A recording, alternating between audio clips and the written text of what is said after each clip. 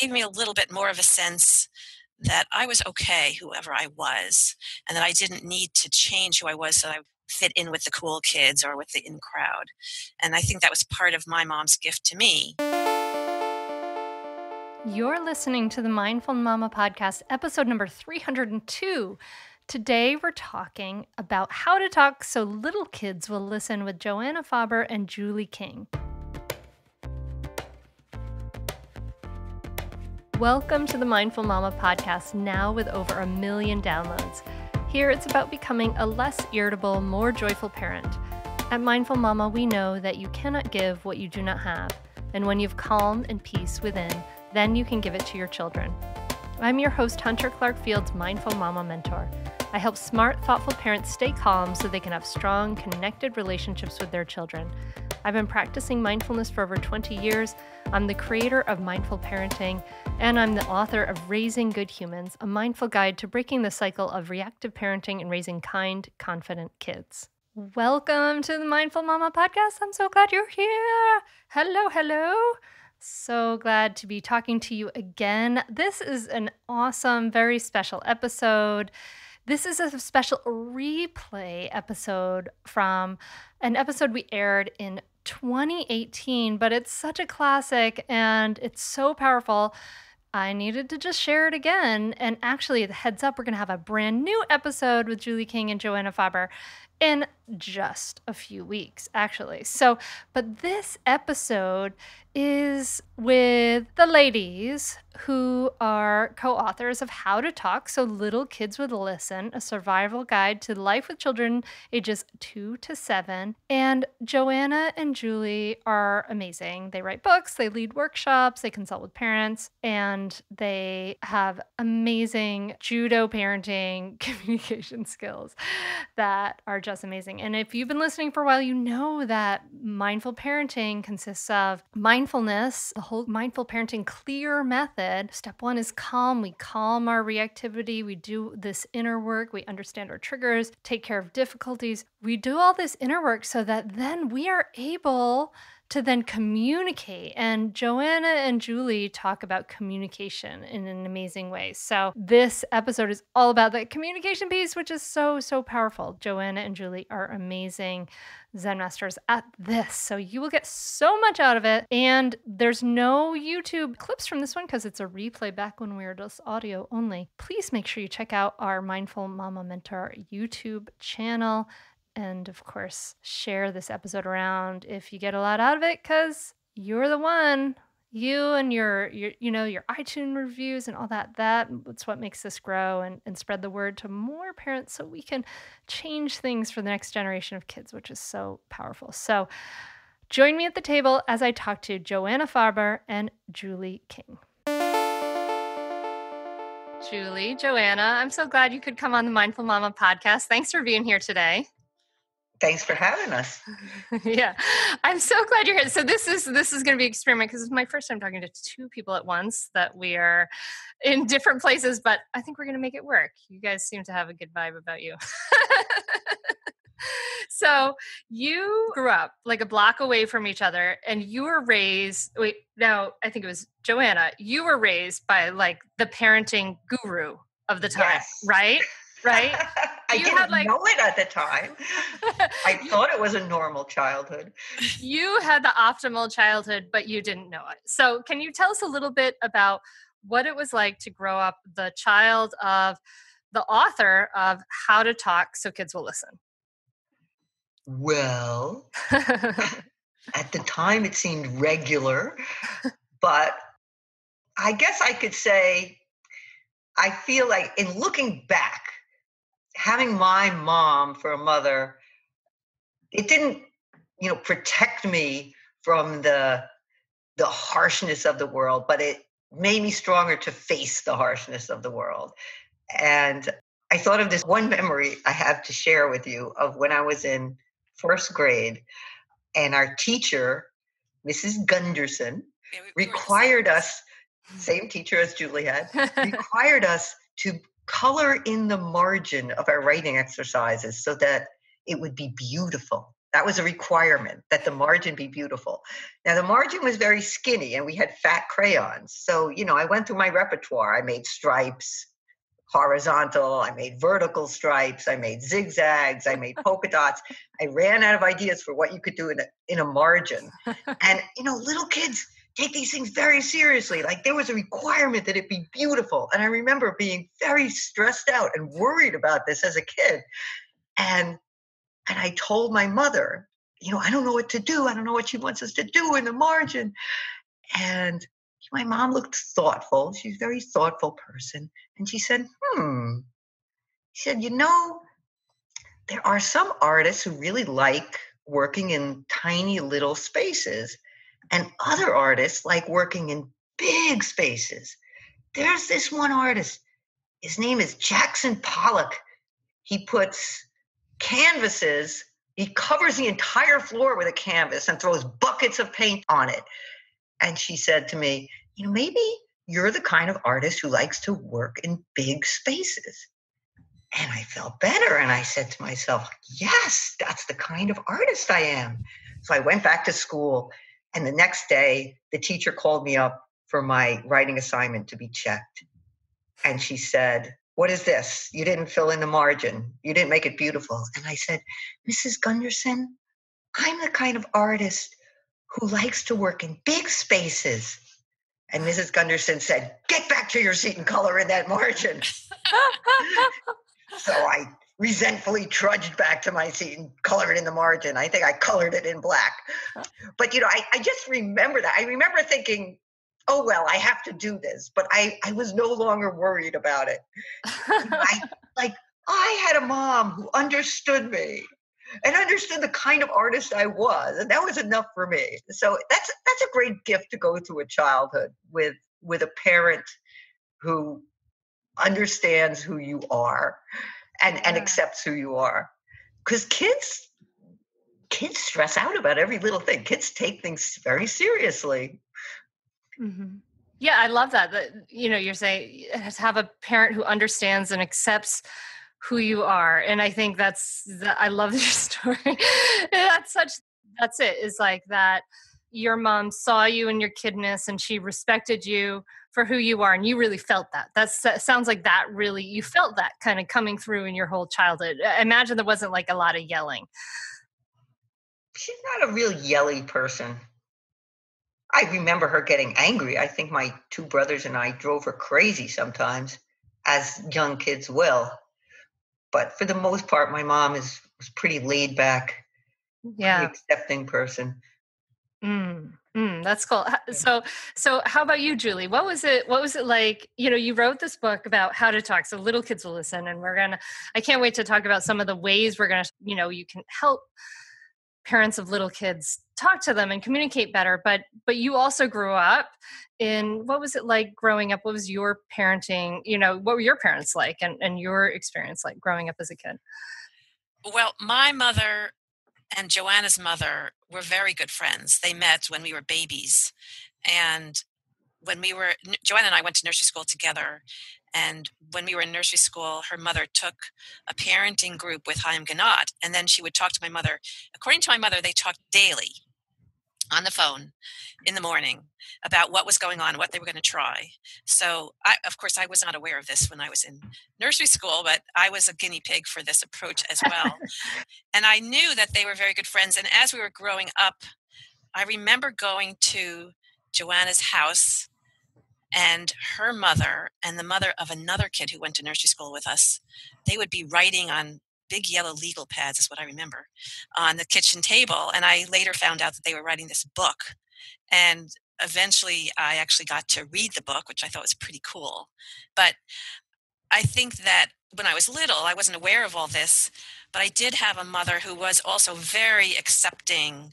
And I think that gave me sort of a sense of myself that, when I think back to maybe it was middle school or high school, and there were all kinds of social dynamics where people were being excluded or judged, or, there's a lot of judgment about what you were wearing or who you were hanging out with. And I think that it gave me a little bit more of a sense that I was okay, whoever I was, and that I didn't need to change who I was so that I would be fit in with the cool kids or with the in crowd. And I think that was part of my mom's gift to me because she was very accepting of who I was. Mm. So when you say she was like very accepting of who you were, I'm like, I get the sense of that, but I wonder now you have kids, you've written this book, so how to talk so little kids will listen, and you face all these issues in your own kids and your own parenting, and this idea coming down to this sort of nugget of accepting who we are. It's like, parents want to accept who their kids are, like they want to like leave them feeling secure and loving who they are and things like that.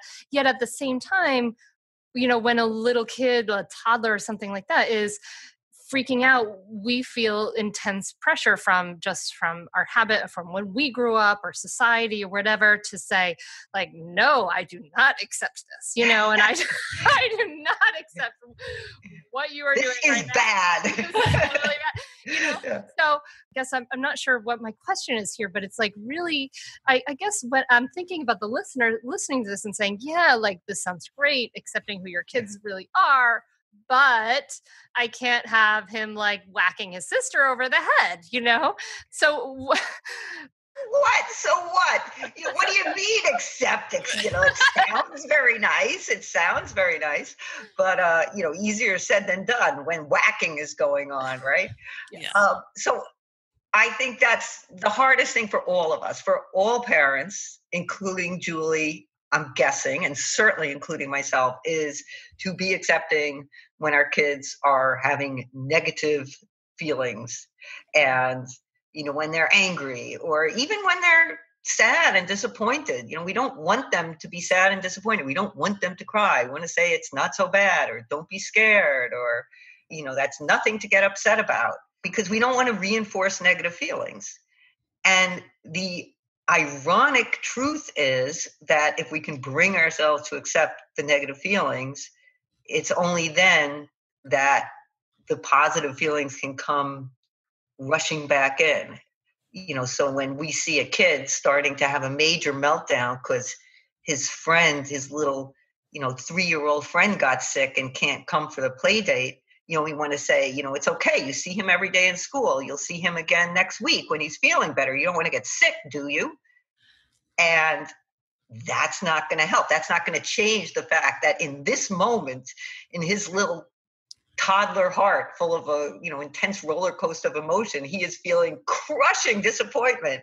So what's going to really help him is to have a parent who could say, oh, you were looking forward to that play date. It's so disappointing.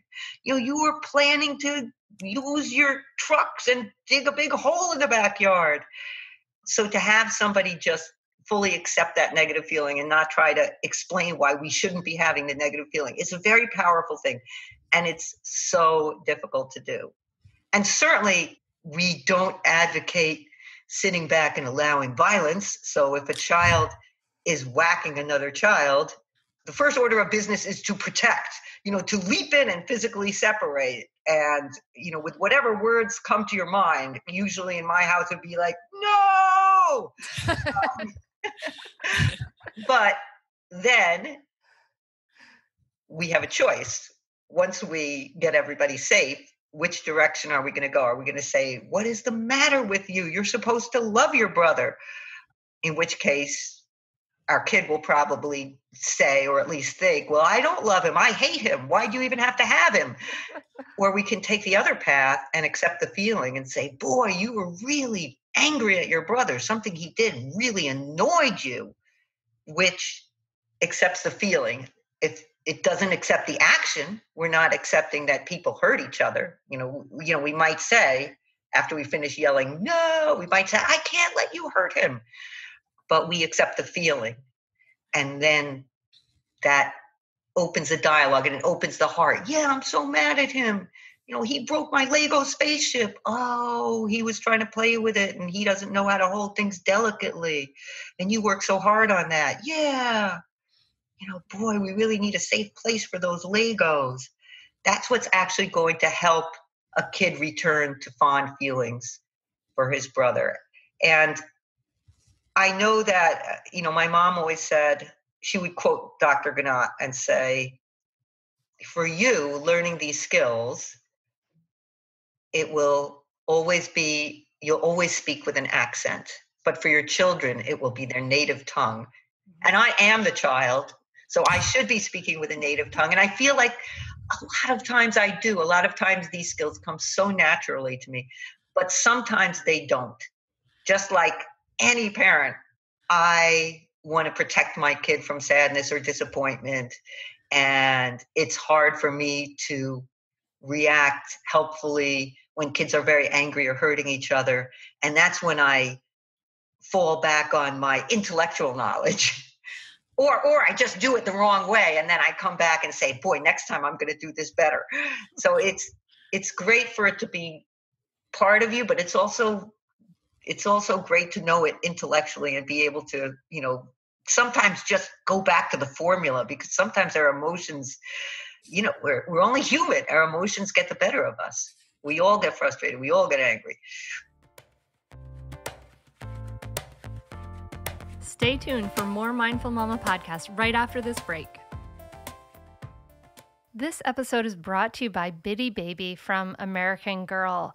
And I'm so glad they're a sponsor, because imaginative play is one of the most important things in helping guide every child's early growth. And having a doll is one of the best toys that every child can have. In Mindful Parenting, we talk about simplifying toys and what to get rid of, and a Bitty Baby doll would definitely be on the list of what to keep, because it promotes kids' imaginative play and caretaking play in this really, really beautiful way. Every child loves to play pretend, and these stories really help shape the person they can grow to be. My daughter, Sora, had a Bitty Baby doll, and Sora and Maggie together, they made a sling for Bitty Baby doll. I have this beautiful picture of her with Bitty Baby in her sling in the garden. And the beautiful part about Bitty Baby is that the quality is so good. That Bitty Baby went everywhere and she survived everything. It really, really was beautiful, and it really fostered these really nurturing traits of love and kindness and care, and that's really, really important. When you go to americangirl.com/BB podcasts and check these out, you'll see that these dolls are meant to last. They're very huggable. They have incredible attention to detail. They even have accessories like real wood furniture. They have like a Bitty Baby ergo baby carrier, and of course, adorable outfits. And there's all kinds of dolls. There's a real diverse array of Bitty Baby dolls. So they can look however your child looks, which is really, really beautiful and wonderful. Bitty Baby offers an array of playtime combinations that offer unique, nurturing play. It really grows imaginations. It's really, really an essential toy for every child. Teach your child that kindness is the ultimate gift with Bitty Baby. And you can get an exclusive one-time offer of 15% off your order of Bitty Baby products with the promo code HUNTER at americangirl.com. And that's americangirl.com. Use the promo code. It's just my name, Hunter. And this excludes 18-inch dolls, Courtney Arcade, and Bitty Baby furniture. But you can use the promo code HUNTER at americangirl.com to get an amazing Bitty Baby doll and give your child so many moments that your child will enjoy in a lifetime, and encourage that incredible imaginative play that is IRL, that really makes such a difference in their development. That's americangirl.com. Use the promo code HUNTER and your child will thank you. Yeah, and with our kids, we have so much of our, I think we have so much of our ego, honestly, really tied up into it. Like, they're a reflection of us. We are seen as having so much influence, or we're, society quote sees that we are almost responsible for their actions, which of course is crazy because they're a whole other human being, right? But, we have so much of this, our own self identity, almost like wrapped up into who they are and how they act. So those Sure. And we don't know, we don't understand how little control we have over their actions until we're actually parents ourselves. Because I certainly remember being judgmental of other parents. Oh, why is that child hitting another child? His parents must spank him at home, or his parents must fight in front of him. And then I had my own little kids who, merrily hit and kicked and bit when they were 2-year-olds. And I thought, oh my goodness. And I think it's hard also because when we first have kids, they are completely dependent on us. And we have to meet their every need, and anything they do, we have pretty much control over where they go because we put them there. And then they grow into these little toddlers or these little ones who start to have opinions about what they want to do or whether they want to do it. And I think sometimes they grow faster than our conception of who they are and what our relationship is to them. And so we think, well, I still should be controlling them and deciding what they do and where they go. And they have a different opinion, and we have to adjust to that. And I think sometimes that happens, they're ahead of us in that process. Yeah. So we've kind of dived into sort of the content of this, but Joanna, you were like raising your kids, right? I love the story you tell in the book. And I wonder if you could just tell the story of like how you were kind of at a play date or at a baby meeting and someone was like, oh, by the way, there's this amazing book. And is that when you kind of revisited the content of How to Talk? So listen, I'm just curious about like, when did you decide, oh, let me go and look back at this intellectually and shore this up in myself? I think having my first son was like learning to ride on a bucking bronco, because he is a very, strong-minded individual. I remember when the other parents were dressing their little toddlers in cute, colorful outfits, mine insisted on putting his own clothes on, and he was like a little beatnik. He would only wear this black shirt and black pants. And when everyone was carefully feeding their babies, mine insisted on feeding himself and always made a big mess. Everybody else was neat. So he had a very strong will. I was always thinking about, skills and, how can I handle this without butting heads? But I didn't tell anyone that my mother had written this book, because I felt like I was working as hard as I could, just, running after this kid and trying to get him to cooperate, so I didn't feel like I was the model of the perfect parent. And, I don't want people looking at me and thinking like, so her mother wrote a parenting book? Really? So, I kept it on the down low. And then there was that play group where one of the other moms said, oh, Joanna, you have to read this book. It's just your style. You would love it. I guess she had heard me talking and it sounded familiar. It sounded like the skills in this book. And then I couldn't, deny my parentage at that point. I said, yeah, my mom wrote that book. And that's when I was outed. She called out to everyone, hey guys, Joanna's mom wrote this book and she never told us.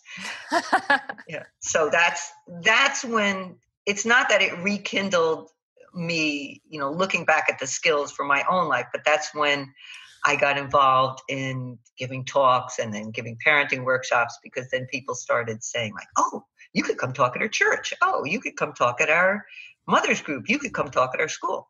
And at first I thought, well, I don't really have anything to say to you. I'm just trying to keep my head above water. But then I realized that I actually use all these skills every day in trying to keep my head above water. So I thought, well, I'll share that. And there's a lot of crazy stories there. So that's how I got started walking in my mom's big boots. Is she still with us, your mom? She is. She's living on Long Island. All right. Yeah. All right. I just talked to her yesterday. All right. Well, hello to Mom if you're listening. So let's transition to talk a little bit about, like, so you guys were, you were raised in this kind of, like, the way I see it, you were raised in this like alternative utopian universe where you were actually spoken to in this like really respectful way, and for most of us, we were talked to in this way that was different, maybe. I'll just say, and our parents were doing the best that they could. But what are some of the, I see these as like things that just get handed down through generations, but what are some of the mistakes and the problems with the way most people normally talk to little kids or kids in general? Do you want to take that, Julie? Julie, you wanna? Well, yeah, I think Joanna touched on this. I think that a lot of parents, when we see our kids either unhappy or disappointed or frustrated or angry, we want to fix it. And so we try to tell them not to feel that way.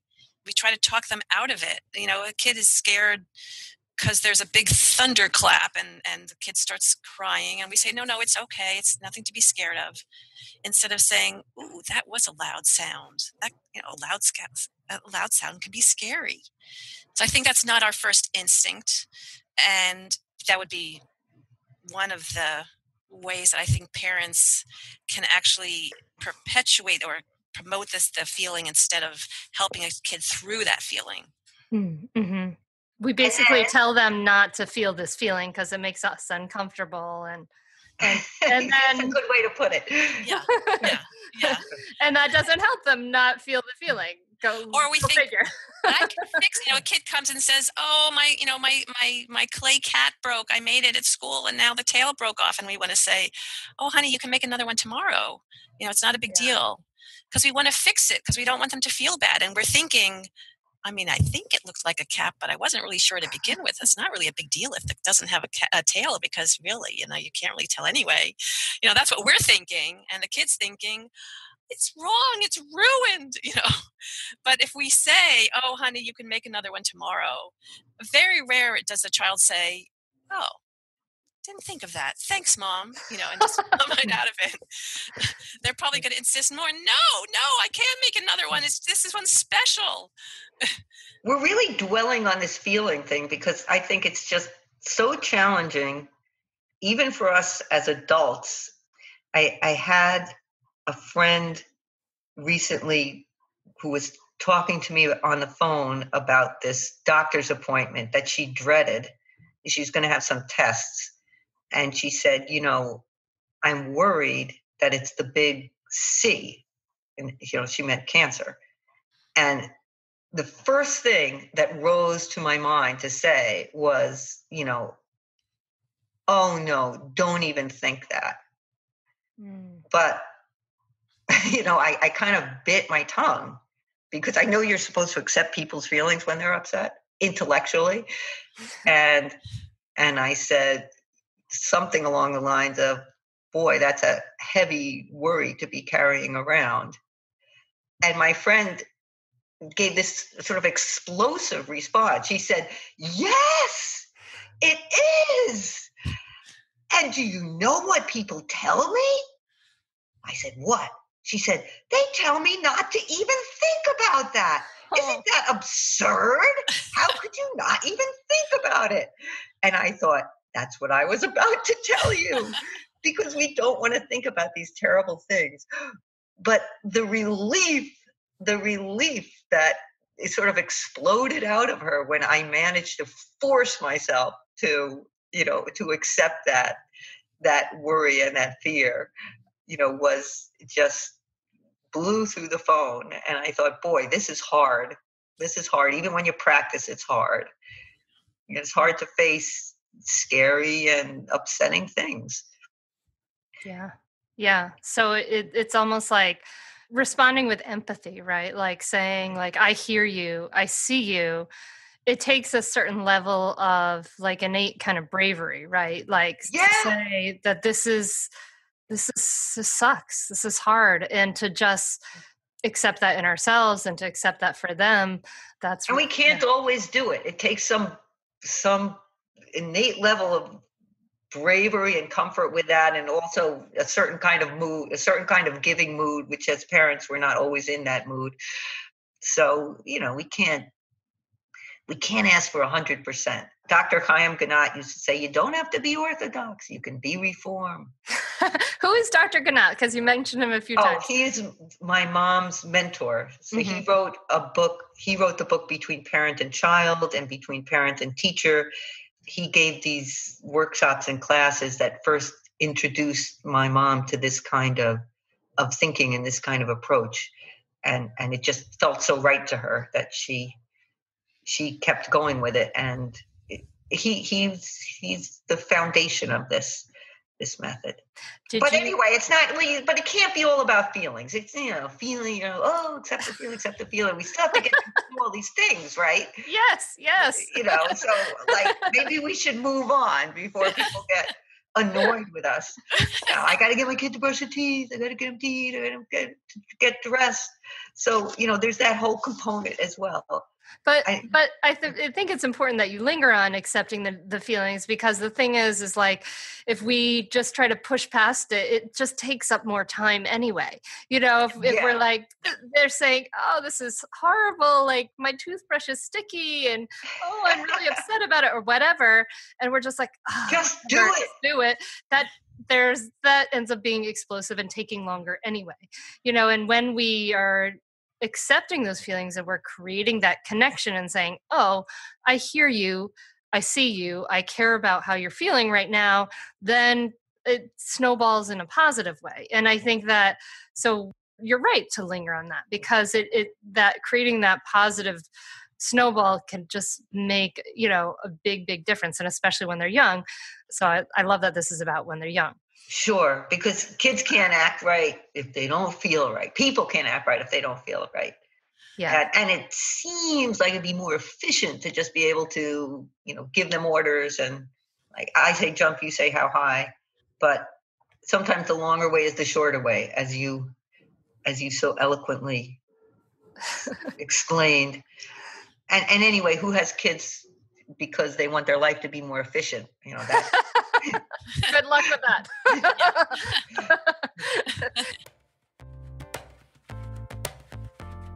Stay tuned for more Mindful Mama podcast right after this break. I don't know if you had this experience, but when I became a mom, I started to really look at all the things in my lifestyle that could be potentially harmful to my kids, and I wanted to keep them safe because I knew how vulnerable they were. And I had learned so much about, the chemical load we take in our environment, and my mom had had breast cancer. So I was really on a mission to take things like parabens, sulfates, and phthalates out of my life. And so I am so thrilled that Thrive Cosmetics is a sponsor of the podcast, because they are freaking amazing, first of all. But one of the things that is a non-starter with me is that anything I put on my skin, which your skin absorbs all the, a lot of what is put onto it, has to be formulated without parabens, sulfates, and phthalates, which is what, of course, Thrive Cosmetics are formulated without these harmful chemicals. And I'm so glad about that. They pass that test, but not only are they without these yucky chemicals, they're great products. They're really high performing products. So I am personally obsessed with their Liquid Lash Extensions mascara, which they have also in like a brownish and a blackish. It is totally different from every other mascara. Even when you take it off, it comes off differently. It makes your eyelashes really look longer and more like lashes. I mean, honestly, I'm not alone in the Liquid Lash Extensions mascara obsession, because it has actually over 11,800 5-star reviews and is winner of the Allure Best Beauty Award. It doesn't smudge, it doesn't flake, and it's made with clean, nourishing ingredients that support longer, stronger, and healthier looking lashes over time, which is amazing. So that's just one of the amazing products I love that Thrive makes. There's so many. It would take the whole podcast for me to talk about them. I also am obsessed with the Brilliant Eye Brightener in the Muna shade, just to let you know. The products are really, really high performing. They highlight your best features. They actually improve your skin over time. And Thrive Cosmetics never tests on animals. They're Leaping Bunny and PETA certified as 100% vegan and cruelty free. They also have this amazing bigger than beauty mission, which really just sings to me. For every product purchase, Thrive Cosmetics donates to help women thrive, like women emerging from homelessness, surviving domestic abuse, fighting cancer, and more. So my own experience with Thrive Cosmetics, I love the products, love, love, love them. And you're going to love them too, but they also they're clean, they have this bigger than beauty mission. And, it really is inspiring. It's a beauty brand that really goes beyond being skin deep. And it really, really resonates with me. And I know it's going to resonate with you, dear listener. And the whole clean beauty standards, they don't use these toxic ingredients. They're cruelty-free. Their products are the best I've ever used. The bigger than beauty mission is truly inspiring. You're going to love them as much as I do. Visit thrivecosmetics.com/hunter for 15% off your first order. This is an exclusive offer that you can only get here. That's Thrive Cosmetics, CAUSEMETICS.com/hunter. And that link is right in the show notes wherever you're listening to this right now. Just click over to notes, scroll down, you'll find it. Thrivecosmetics.com/hunter for 15% off your first order. So you talk about a bunch of things here in the book. You talk about tools for resolving conflict, tools for praise, tools for engaging cooperation. So I love this idea of how are we going to engage cooperation? And you talk about how to speak instead of using threats. So what's wrong with threats? What's wrong with threats? Put that down right now. You'll be sorry. Go ahead, Julie. Give your threat. If you ask me that question one more time, I'm hanging up the phone. How does that make you feel? As I say, if you throw sand one more time, we're going straight home. And they say the problem with that sentence is the kid doesn't hear the whole sentence. What the kid hears is, throw sand one more time. So sometimes a threat can be a challenge. Yeah. But in general, nobody reacts well to threats. I mean, we put a lot in our book about trying it out on yourself. How do you feel when somebody talks to you that way? And how do you feel? You feel like you want to resist with all your might. Don't you dare tell me what to do. Yeah, I'll show you.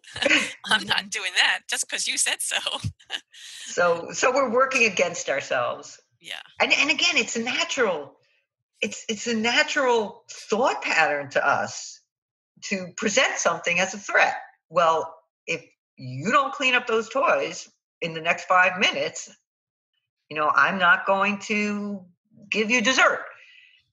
We try to think about how can I get some control over this kid? I know I'll threaten him. I'll let him know. But as soon as we try it on ourselves, we realize that there's going to be such a backwash of bad feeling and resentment that we're working against ourselves. There's a backwash of bad feelings, and it often just doesn't work. So there's that too. It's ineffective, and it makes them. It's that resentment. It's like if you're playing the long game, then it's really works against you in the long game. Yeah, you got to play the long. And also, if you have a sibling in the house, you're going to see that kid turn around and talk to his or her sibling that way, or her friend. If you don't let me be queen, you can't come to my birthday party, and that doesn't sound so nice when we hear it from our kids. Yeah, that's a big wake up call. I remember exactly where I was going into the playroom and hearing my older daughter say something like that to my younger daughter and be like, oh my God, that's what I sound like. Oh no, this is going to change. It's so tempting. Yeah. And we feel like, I have to motivate them somehow. What am I going to do? So, yeah. Yeah. So what do we do instead? Yeah. So what do we do? Julie, what do we do? So one of my favorite tools, especially when we're talking about little kids, is to be playful, to turn something into a game. So, I had a dad in actually a couple in one of my groups, and he said that they live in a small house and the kids had taken out all the toys and they were all over the living room. And the parents were just beside themselves yelling at the kids. They were 2 and 5. Trying to get them to clean up, and it was not working. And the wife said to her husband, "I'm out of here. I can't take this anymore." And she went in the bedroom and slammed the door. And her husband was just, trying to convince, "Hey, cut it out. Get over here. Put those Legos away." And it was not working. And his wife opened the door and she said, "Hey, that's not in the workshop, This is the danger of taking the workshop together, right?" So the dad, he's thinking, "Oh yeah, we just talked about what we're supposed to do, be playful." So there was a little stuffed giraffe on the floor. So he picked up the stuffed giraffe and he said, "Hey, I want to go back with my stuffed animal friends. Won't you put me away?" And the 2-year-old ran up to him. The 5-year-old just was watching. The 2-year-old ran up and grabbed the giraffe and threw it into the cabinet. And so then the 5-year-old looks like he wants to get in the action. So the dad picked up a truck and said, "I want to go back with my truck friends." And so the 5-year-old ran up and he started just talking for all the objects that were on the floor. We call it make inanimate objects speak. That's the tool that we call it. And suddenly it wasn't a chore to clean up. It was a game. And the 2-year-old and the 5-year-old got the whole thing cleaned up. And the wife, she sticks her head out the door and she says, "That was from the workshop." So that's one way to engage our kids' cooperation, is to make it something that they want to do, to be playful. And kids are all about play. That's how they learn. That's how they live. So if we can turn something into a game, where we suddenly can change the mood and get some cooperation instead of all yelling. Yeah. And you might say, "Where's the work ethic?"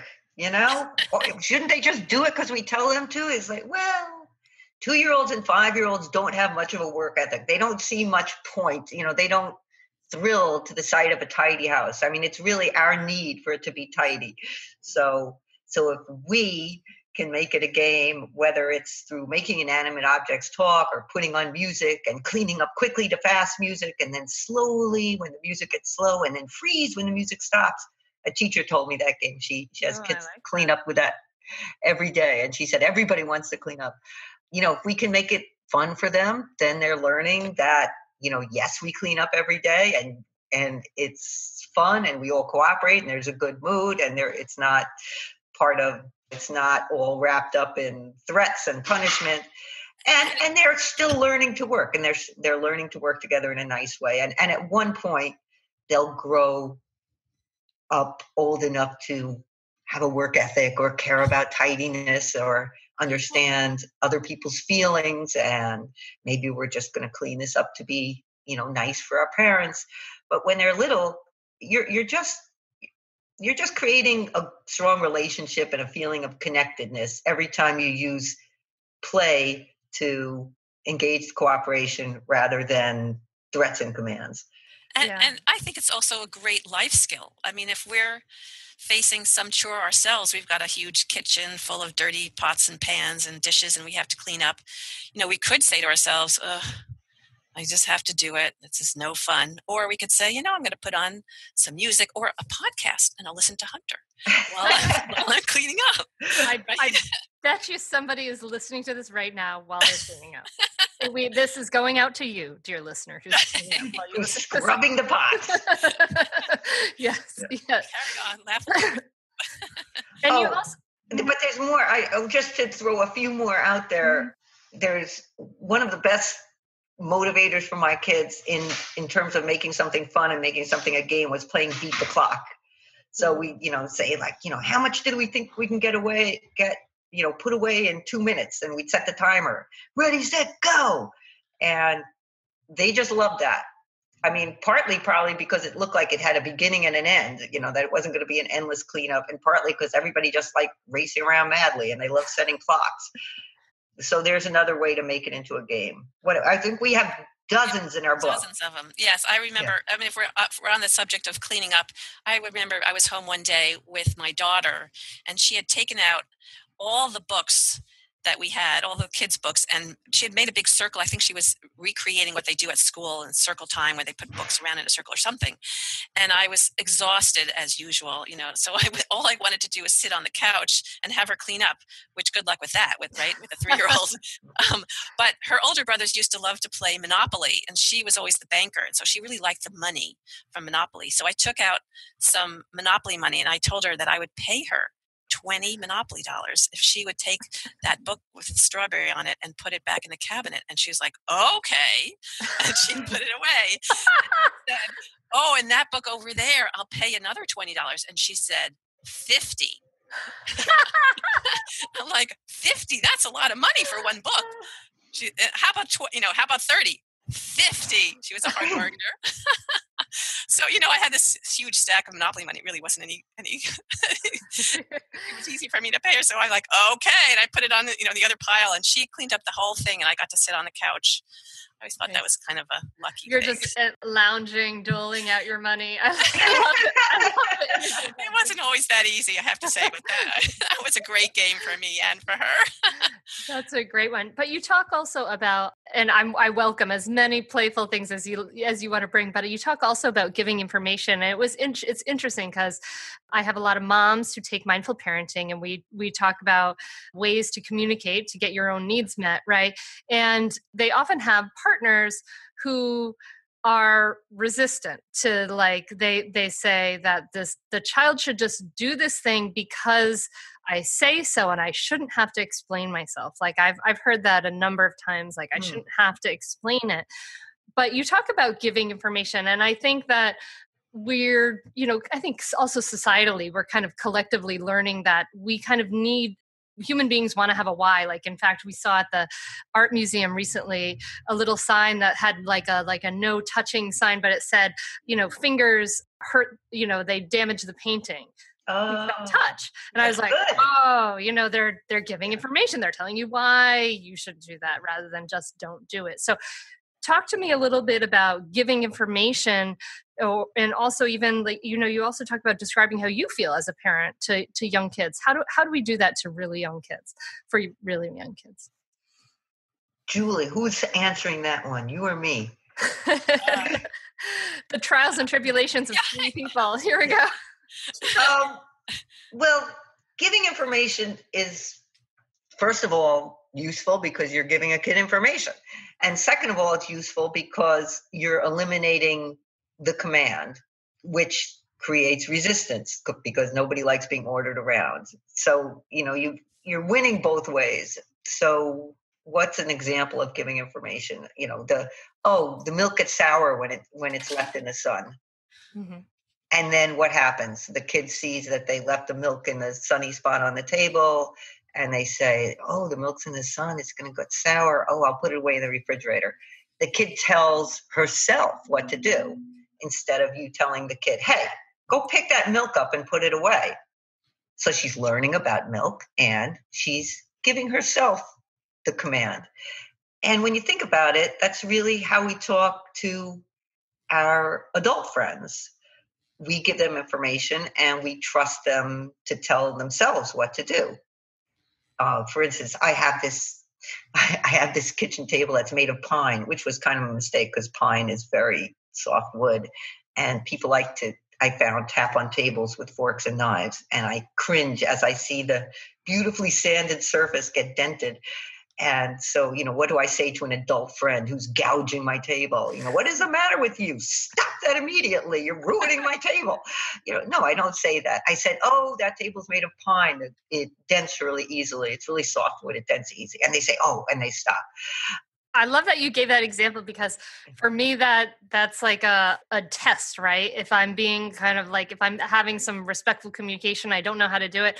I imagine, like, well, what if my child were like some 22-year-old roommate that I have that lives in my house? How would I say this to that person, just to get my own stuff out of the way of it? But I think that's I think that's it's a great test. I've had more than one parent in a workshop say, oh, I get it. I just have to imagine how I would speak to an adult friend. So if your partner left a lot of dishes in the sink overnight, you might say, what's the matter with you? You're such a slob. I don't want to have to look at your mess in the morning, clean it up. But, Ouch. That would probably ruin the relationship. So you might give information. You might tell them how you feel. You might say, oh, when I wake up in the morning, I'm so sleepy and I just want to make myself breakfast. I get frustrated, encountering a pile of dirty dishes in the sink. At night it's okay, but in the morning I can't, and in the morning I'm just not awake enough to deal with it. So you talk about your feelings, and then the other person might say, oh gosh, let me be careful not to leave dirty dishes in the sink in the morning because that really upsets Joanna. Instead of feeling attacked. And when people are feeling attacked, they don't feel helpful.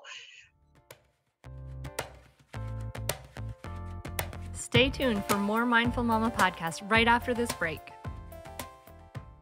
So we just got back from our travels. We were in Greece for a couple of weeks, and we found out that my daughter has to stay home in quarantine for like 7 days before she can start school. So, we're just looking for some remote work for her. But one of the things that I was so happy that we had is a KiwiCo subscription for her to do this incredible art project. And it was already here at our house when we arrived home. My daughter, Sora, who's 11, has a subscription for the Doodle Crate, which is an amazing crate that we love that really inspires kids.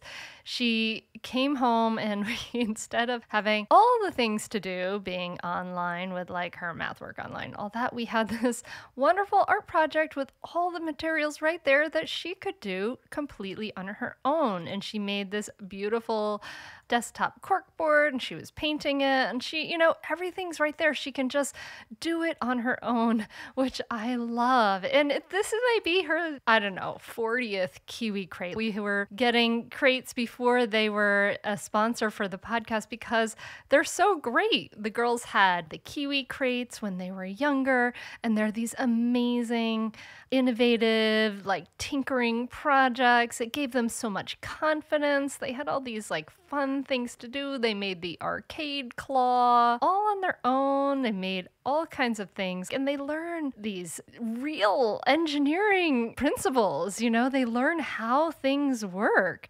I remember the walking robot that walked around our house. We know like this year is going to be filled with transitions, whether they're logging on at home or they're going back to school. It's hard for us to give our kids the extra help we need. We have to work. We have all these different things to do. And it's so helpful to have these hands-on science and art projects delivered right to your door. They'll be super excited to see these arrive in the mail, and you'll be super surprised at how high quality the materials are. Really, these are very thoughtfully constructed, high quality projects that my kids have kept, many of them forever, because they're so cool. There's something for kids of all ages, probably for you too, but these are amazing IRL projects for your kids that I cannot recommend enough. We're customers as well as promoters because we really believe in the KiwiCo products. They're really, really wonderful. KiwiCo is redefining learning with hands-on projects that build confidence, creativity, and critical thinking skills. And there's something for every kid or kid at heart at KiwiCo. So you can get 50% off your first month plus free shipping on any crate line with the code HUNTER at kiwico.com. That's 50% off. That's half off. It's awesome. With the code HUNTER, get it at kiwico.com, kiwico.com, promo code HUNTER, and you can find that link wherever you're listening to this podcast right now. Just look at the show notes tab and just scroll down. You'll find it. It's great, and it's a really great deal, 50% off with the promo code HUNTER. Yeah. So these skills you've used, I imagine, have translated as your kids have grown up. I'm sure because the skills you talk about, giving information, telling people how you feel, empathizing, being playful, like they work wonderfully with little kids, but they work well with all ages, I imagine. That's the big secret, that people who take the workshop, they come and they say, oh, I didn't have time to try it with my kids, but it worked really well with my spouse. Yes. That's our big secret. Yeah. And we also are very aware that our kids quickly get bigger than us and stronger than us. And, you can't just keep, you can muscle a little kid around. Sometimes you can intimidate a little kid and you can just pick them up and, grab them or put them where you want them to be or take them out of the room. But, they very quickly grow bigger. And if you have a relationship that's based on, respecting and caring about each other's feelings and solving problems, it's so nice when they're looking down at you, when they're 12 years old and they're almost 6 feet tall and they're in their size 13 boots and they're looking down at you with their newly deep voices and you can just talk to them. And they also talk to you that way instead of saying, hey, cut it out, leave my stop being so rough with my laptop. They're like, hey, Mom, just takes a light little touch on that touchpad. You don't have to bang on it. That's beautiful. So these skills, as you practice them when they're younger, these skills, communication skills, creating that keeping that closeness of the relationship rather than kind of feeding that cycle of resentment. My biggest hope, because as I told you guys, I have an 8-year-old and an 11-year-old. My biggest hope is that it will soften some of the drama of the adolescent years, because I know for me, my father started saying, you will do this because I am your father kind of stuff and we had a lot of turmoil. It was really upsetting time, when I was around 14. So how were those ages for you and your kids? Well, that was when I felt I think I felt pretty cocky at that age because a lot of my friends were talking about teenagers and hormones and how difficult kids were and how they wouldn't do what you told them anymore. And I felt like, well, I haven't been telling my kids what to do for years. So there's really no change here. When they're kids, they're really out of your control. I mean, most of their behavior is going on at school or with their friends, and you really can't control a teenager. But if you have a close relationship, that's your power to affect them is your relationship and the fact that you care about them and respect them and they feel cared about and respected, so they will listen to you in turn. And I remember one of my friends, who is a lovely person, having a battle with her teenager over the car, and she had told him that he couldn't have the keys because it was snowing out, and he said, I'm going, you can't stop me. And they actually got into a physical scuffle where she got pushed down. It was sort of like a horrifying incident, and a really nice mom and a really nice kid, but they were just in a battle. And I remember shortly after that having my own confrontation with my son, who had just gotten his license and was planning to drive to New Haven in Connecticut on Interstate 84 for some band event. And I thought, no, you've just driven around on these little side roads and you're all of a sudden going to be going on the interstate. You're going to die. This is terrible. And he felt very strongly that he had a license, so, he should be able to do that. And I just sat down with him and we talked about it. And I said, boy, you have a very nervous mother, was able to accept his feelings. From your point of view, you have a license, you studied, you practiced, you passed the driving test, you feel confident to do this. And here I am holding you back from this experience. And from my point of view, I know that driving on the interstate and getting on and off exits and merging with trucks is something that takes a lot of practice and experience. And the problem is that if you make a mistake, you can be terribly injured or die. And it just, you just have a very worried mother. And, we talked and we came up with a solution, which was that his father would give him lessons getting on and off the highway because his mother was too nervous for that. And then he would drive the first way, the part way, and meet up with his teacher who would drive him the rest of the way into the city. And that way, because he said, well, how am I going to get experience if you're so worried you won't let me have experience?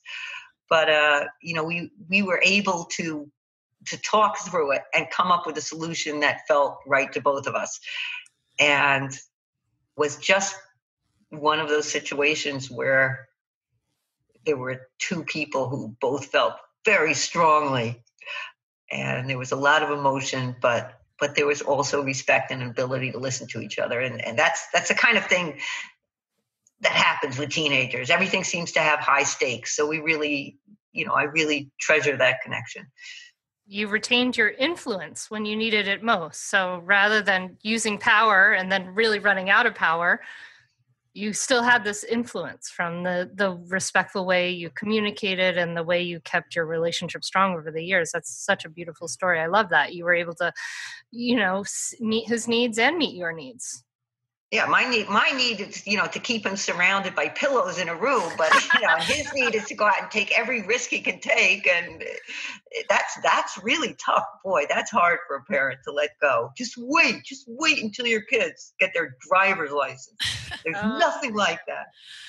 But I can't keep the keys away from a kid who's 6'2" and 180 pounds and full of muscle. I can talk to him though. Yeah. Julie and Joanna, you guys have so many gems in your book, taking how to talk so kids can listen and translating it for little kids. I could probably keep you here for 2 hours asking you questions. I'm sure my listener would love that. I feel a little bad that I didn't even get to talk about sibling rivalry or anything yet. Do you have a few minutes to next time? Yeah. A whole nother topic. Yes. Maybe we could do it again. That would be lovely. But I feel really heartened by your work and your stories of what you've shared and the way it's turned out for you in your own lives. It's really hopeful. It's a message of hope that you have, which is really nice. Yeah. It is. It's a message of hope. That's our other secret dream, that we end all wars and heal humanity. I mean, I think that's where people first learn how to deal with conflict, is at home, when you want the window open and your brother wants it closed, or you want to use the blue marker and he does too, or every little conflict that happens at home. We're teaching our kids, what do you do when you're in conflict with somebody else? And we're trying to provide parents with tools that they can use with their kids, and their kids can use when they grow up to be adults and conflict in the world. It's a model for them. What do you do? What do you do when your needs are in conflict? Do you think about a way to punish the other person, or a way to force the other person, or do you listen to the other, or hurt the other person, or do you listen to each other and see if you can come up with something that respects the needs of both people? It's a model for life. Yeah. And for those of us who were raised in the stronger party always wins model, this is another amazing resource to help us into that model of, I respect your needs, you respect mine kind of thing, or we want to model how to do that. So I just want to thank you for the work that you've done with this book. I know it sort of I was like, oh, there's one for little kids. I didn't know. I'm so excited. And so I think everybody should absolutely go out and get How to Talk So Little Kids Will Listen, because you have a lot of wonderful things in there. And then you have those great drawings in there too. So there you go. You'll laugh, you'll cry, you'll chuckle. There are all the drawings in there. Yeah. So thank you for doing this work. Thank you for being on the Mindful Mama podcast. Where can people find out more about you, Julie and Joanna, and the book and what you're doing?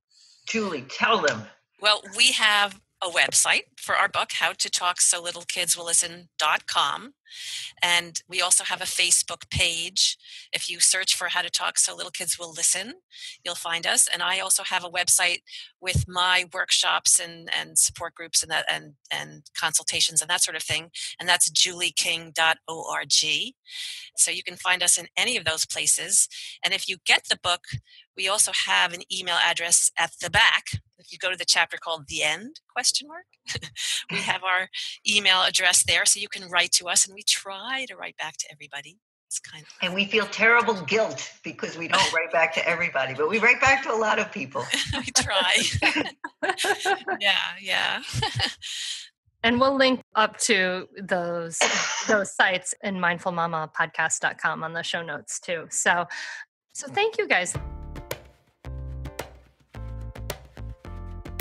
Oh my goodness. Are they not just the Zen masters of communication? I love Joanna and Julie, and I just want to give you a heads up. If you loved this episode, I recorded a brand new conversation with them in 2021 that will be released soon. So make sure you are subscribed to the Mindful Mama podcast wherever you're listening so you get each episode as it comes out.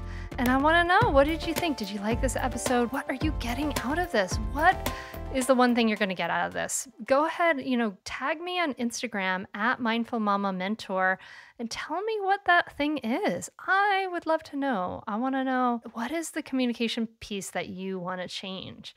Because there's so much here. They just have so much wisdom, so beautiful, and it just fits in so beautifully with mindful parenting, which is the overlap of mindfulness, self-compassion, communication. So love it, love it, love it. Please do share this episode if you got something out of it. And I will be back in your inbox with another special Friday episode, or back in your podcast player. And Friday, I'm going to be talking about 7 things you should stop doing in order to be a happy parent. So it's going to be a powerful episode. I invite you to listen to that as soon as it comes out. Let me know what you think. And I'm just hoping you have a great week. For me, it's at the end of my summer. Things are changing. We're in September. My kids are back in school. My daughter's in high school now. Oh my gosh, my oldest daughter, who started all this work for me, she's in high school now. Holy moly. This is a precious, fleeting road we're on. I hope that you are giving your dream the resources it deserves, because this is it. This is it. It goes by so fast. Oh my gosh. High school. Anyway, I'm wishing you a great week, my friend. Thank you so much for listening. I can't wait to connect with you again. Namaste. I'd say definitely do it. It's really helpful. It will change your relationship with your kids for the better. It will help you communicate better. And I'd say communicate better as a person, as a wife, as a spouse. It's been really a positive influence in our lives. So definitely do it. I'd say definitely do it. It's so worth it. The money really is inconsequential when you get so much benefit from being a better parent to your children and feeling like you're connecting more with them and not feeling like you're yelling all the time or you're like, why isn't things working? I would say definitely do it. It's so worth it. It'll change you. No matter what age someone's child is, it's a great opportunity for personal growth, and it's a great investment in someone's family. I'm very thankful I had this. You can continue in your old habits that aren't working, or you can learn some new tools and gain some perspective to shift everything in your parenting. Are you frustrated by parenting? Do you listen to the experts and try all the tips and strategies, but you're just not seeing the results that you want?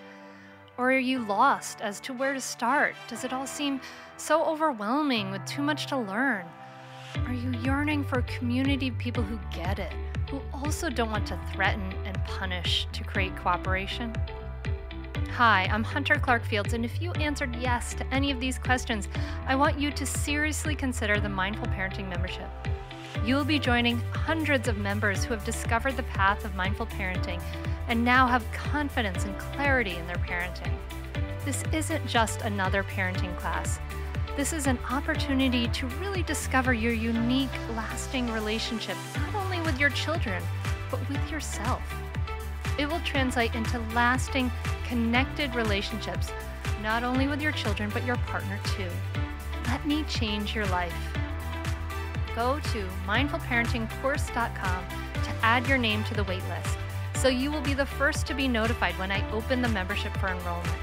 I look forward to seeing you on the inside. mindfulparentingcourse.com.